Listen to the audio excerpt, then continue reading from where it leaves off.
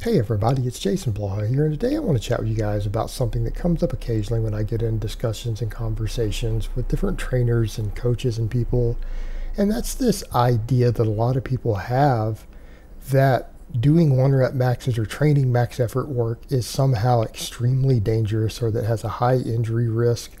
And everything else, and the truth is that doesn't actually seem to be the case. And it's been noted in exercise science research for many, many years that actually testing people's one rep maxes on a variety of exercises, even periodically through testing, is a normal part of actual peer-reviewed exercise science studies. So you need to remember when you're talking about this stuff, if something is routinely done and gets to an ethics board for studies in a field, it's probably not as dangerous as people might think that it is, right? Because it's getting through the ethics boards. And it's done routinely, and it's actually considered to be a reasonably safe, when under supervision, form of actually testing changes in strength. In fact, if you're not testing one rep maxes, you don't even always have a good indicator of how much maximum strength has changed on a given exercise or even in a given muscle group sometimes. It's actually necessary to really get a truly accurate measure of changes in strength. And, a lot of people get this idea, they're like, well, because if you're using really heavy weights, that it must be really dangerous. But the truth is, it's not even lifting heavy weights per se that even leads to most injuries, right? What actually leads to most injuries when training? When drugs are not part of the equation, right? If drugs are completely out of the mix, there are no drugs involved. And that's not just PEDs. I mean, prednisone could, in theory, lead to injuries, right? What usually causes it? Overuse injuries, excessive fatigue, muscle imbalances. A lot of people will say things like, well, what about bad form? Probably not as much as you would think. There are plenty of people who have horrifically bad form on a lot of exercises, depending upon what the actual type of bad form is, who never get hurt, who never seem to get hurt, and you can be amazed. Be absolutely amazed that they manage to lift as much weight as they do with the horrific form they do and never seem to get injured. So bad form obviously can't be the only factor. And I'm not saying we don't need to pay attention to form, but generally speaking, if you are not excessively fatigued, you're not in an overreach state, you don't have a lot of connective tissue problems, there's nothing inherently dangerous about someone who's already trained doing maxes. There's nothing inherently dangerous about it. And if we know that fatigue and overuse contribute to injuries the most, well, stop and think about that for a moment. Is one rep max is really what's hurting people? Is max effort training really what's hurting people, or is it their volume work? More frequently than not, people's volume work itself can contribute to the injuries. Getting tendinitis or connective tissue inflammation continuing to push through, right? That's what predisposes you to injuries many times. And I'm not saying that bad form can't contribute, but a lot of bad form can be avoided, meaning it's got to be really bad form. It's not just bad form because you're lifting heavy. It's trying to get yourself psyched up as an inexperienced lifter and then using bad form because you're psyched up. That's horrifically bad. What do I mean by that? All right, how about having arm bend on a deadlift, right? Not locking your elbows before you pull a barbell off the floor on a max deadlift. Now that can do it, but is it always the max deadlift that tears it, or can that happen when people are using 100 pounds less than their max? It happens with 100 pounds less than your max. It happens on people's rep work.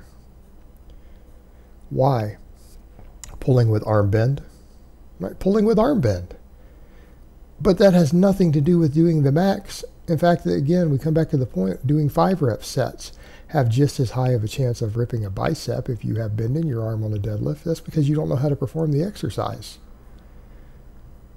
It might be also because of a muscle imbalance. Maybe you have weak bicep tendons because you haven't done much back work or any bicep work and you're deadlifting and again using a mixed grip. Okay, fine. But that's other factors that have predisposed you to it, not the actual heavy lift. That's not the cause. Okay, people say, well, the bench press, I've hurt myself. Well, how do you bench press? Most of the injuries people get on a max bench have to do with what? If no drugs are in the mix and they haven't created a muscle imbalance by maybe doing too many partials or things like that, most people get hurt on the bench press. By benching too high on their chest, excessive flare at the bottom, doing a guillotine press, right? Benching to your upper chest. Well, that's not a correct bench press. In fact, if the barbell touches your upper chest and you're on a flat bench, that's not even a bench press. That's a completely different exercise, isn't it? That's called a guillotine press.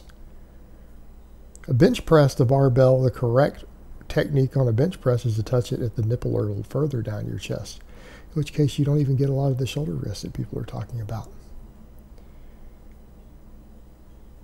Now, are you just magically going to touch your upper chest because you went for a max? Well, I would hope not. What about muscle imbalances? Well, muscle imbalances, maybe if you have a really weak core, maxing on some squats and deadlifts could be dangerous. But if you have decent mobility built up, and you have a strong core, and you have things like strong shoulder girdle, because maybe you've done rotator cuff exercises and some rear delt exercises, there is literally nothing high risk about hitting maxes on your big exercises, as long as you make a conscious effort to use good form. And it's a valuable part of training. And I'm not saying that I would write a program for a ranked novice that includes max effort work, because I wouldn't. Right? I wouldn't. Because they aren't always going to have decent form. They're not always going to execute the lifts correctly. Right? That's a big part of it. They have a lot to learn. But are you telling me it wouldn't benefit them? Dude, training maxes absolutely have a training effect. Titrating up to a max absolutely has a training effect. It absolutely has benefits, and it's absolutely essential for developing maximum strength. Now, if I had someone come to me who is a relatively novice lifter, maybe I wouldn't do this in their first month.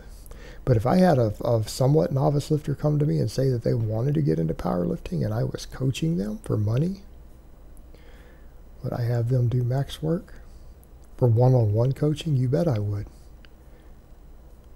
Oh my God, why you would let a novice do that? Yeah, under supervision. Because what is your real concern with novice lifters doing max effort work? They're not going to do it correctly. They're not going to be in the right mindset. They're going to use horrific form. They're not going to know the exercises. Right? It's not going to be valuable to them because of all those factors. And it might be somewhat risky. But under actual supervision, it's not even risky for them. If you have them and you've made sure that for the last couple of weeks they've done extra ab work and lower back work and they've done their face pulls, are we truly scared of them hitting a max under supervision? No. Now, does that mean you let them go for an all-out competition max? No, you come up here and you supervise it. You walk them through mental cues. You tell them as they're going to pull the bar, pull the slack out of the bar. Put your hips in this position. You walk them through it. You remind them, squeeze the bar, let the bar settle. Take a deep breath on the way down on the bench press. Push the bar away from you. Right? You walk them through all the mental cues. And if you're doing that even with a novice lifter in person, does that really carry a high degree of risk? No, it doesn't. It absolutely does not carry a degree of risk.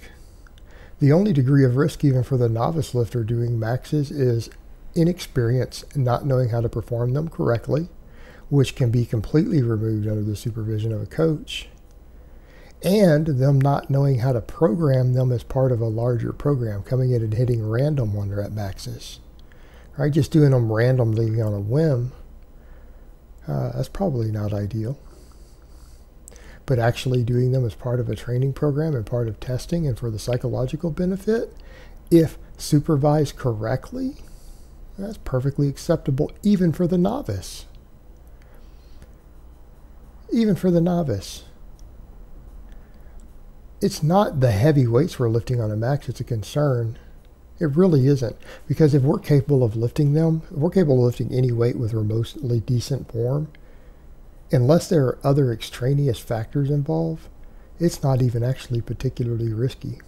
You are more likely to get hurt driving on your way to the gym in your car than you are doing a decently correctly executed one rep max if you do not have additional extraneous factors that are contributing to injury risk, such as the abuse of the wrong sort of drugs,